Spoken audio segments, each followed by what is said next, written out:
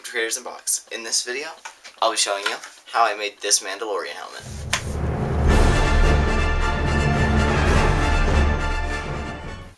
So, this helmet had a lot more work put into it than it seems from the outside.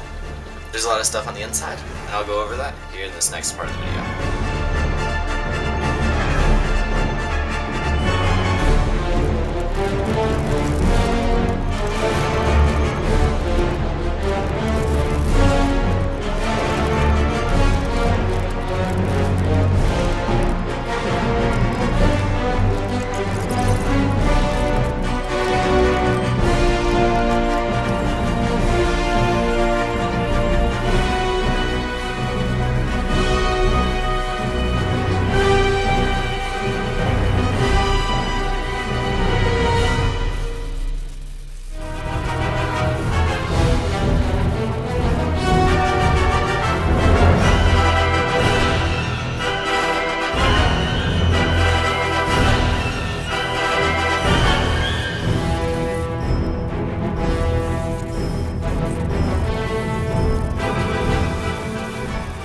Okay, so now, as you saw, we cut off the top of this so that this could actually fit.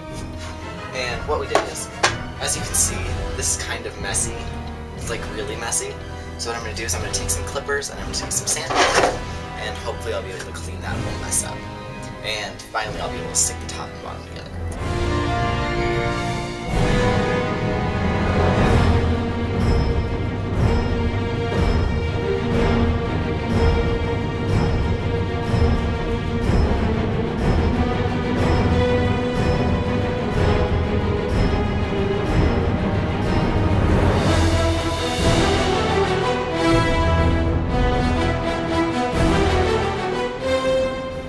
So, I actually did some steps off camera because I forgot to mention them in the last clip.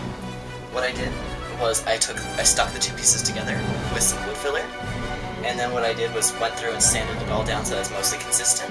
You can still see it, I'm still going to have to go back and add more, but that's pretty much where it is for now. The next step, like I said, will likely be doing the electronics. Now, inside, what I want is to have a pair of headphones, Bluetooth headphones preferably, that you're able to plug in and keep using and everything. So, what I'm going to have to do with this is go through, find the tiny screws, take them out, and I'm going to have to find a way to take this whole shell apart.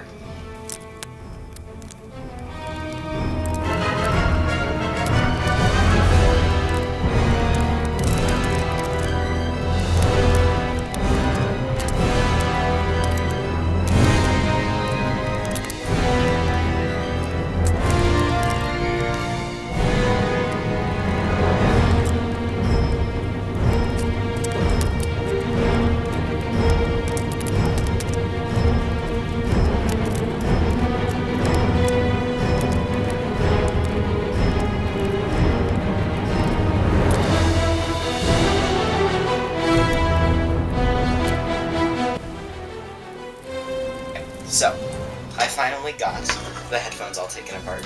They're essentially just in these few components. What it is these speakers on the sides, and the power bank, and then the motherboard, which can charge the battery, which is really good, considering it's Bluetooth headphones going in a helmet. We need something to charge.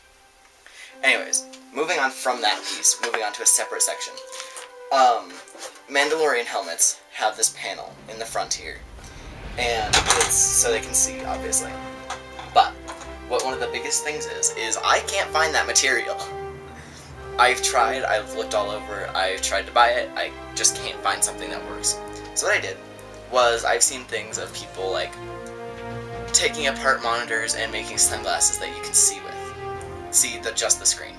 But what I decided to do was take that and cut out the T. It looks probably pretty clear, you probably might not be able to see it on camera, but you'll be able to see it when it's in the helmet. I cut out all the correct measurements and made it so that I can just stick it here in the Mandalorian helmet and have it actually look good. It looks amazing. I already put it in and checked it out a little bit. But I pretty much wrecked a monitor of mine. And so now I'm just going to have to clean that up and keep working on sanding the helmet.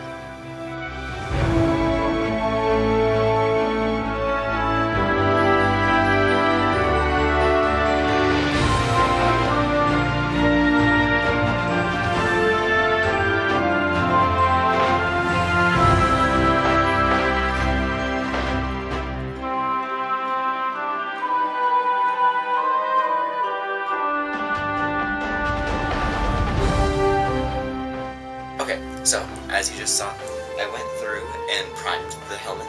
What I'm going to have to do now is just go over it with a ton of sandpaper, sand it as much as possible, and then I'm going to go over it with another layer and just keep repeating that process a couple of times.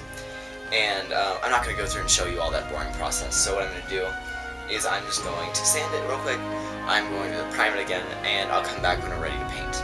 By the way, in that time, initially when I took the headphones out, I'm not sure if I mentioned it, I actually broke a wire. It came out and one of the headphones wasn't working.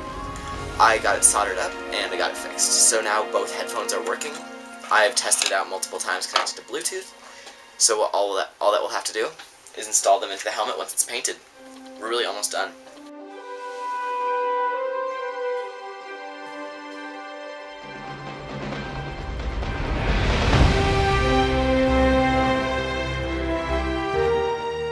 Okay, so now that this much of the helmet is done,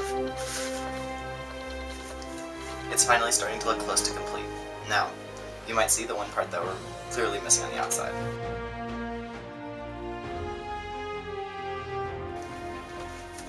We do not have the T covering in, so what we're probably going to do is we're going to take the T I cut out before. I'm going to give it a quick wipe down with some Windex and with a cloth, and then we're going to hot glue this on the inside. I'm going to hot glue around the edges and stick them because I added some clearance to this. But then what I'm going to do is also take some packing tape and go over just to make sure that it actually stays in nice and comfortably. So, after that, I just have to install the electronics, and we're done. I'm thinking I might actually add some battle damage to this. Just take a few scratches here and there, but nothing super significant. And I think that might really help improve the sort of overall theme of it. You might see, this is the Minotaur sigil. Great. Same, whatever. I wasn't originally planning on doing that, but I decided for it, and honestly, I think it came out really well. I'm going to start that now. I'll show you the process.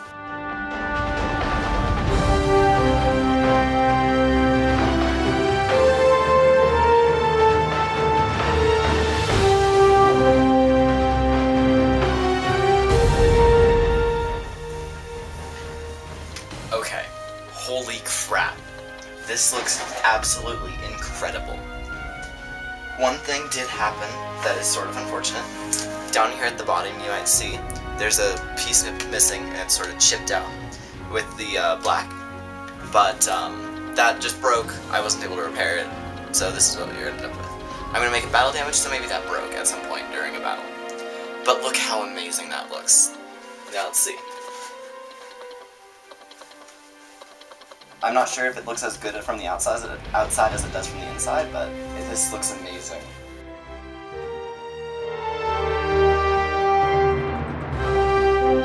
Okay, hi. So, instead of finishing up the last little bit of electronics, I wanted to do something to make this helmet a little bit more comfortable for me. So what I did was I ran over to Joann's, got a bunch of this foam here, and what I'm going to do is cut it into a bunch of strips.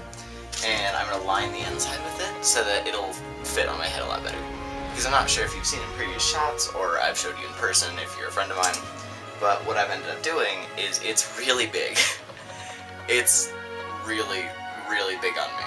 So what I'm going to do is take this, line the top, and I'm probably going to double layer it so that adds a little bit of cushion between my head and the top of the thing. And that way I'm able to actually look out of it and not look completely ridiculous. Although it's occurring to me I'm wearing a Mandalorian helmet that I made on me. Whatever.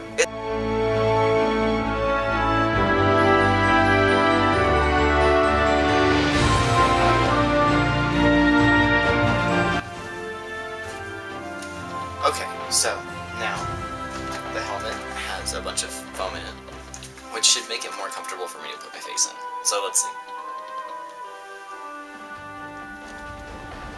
Oh wow, this is incredibly more comfortable. And honestly, I think this will be probably a really comfortable helmet now that I've done this.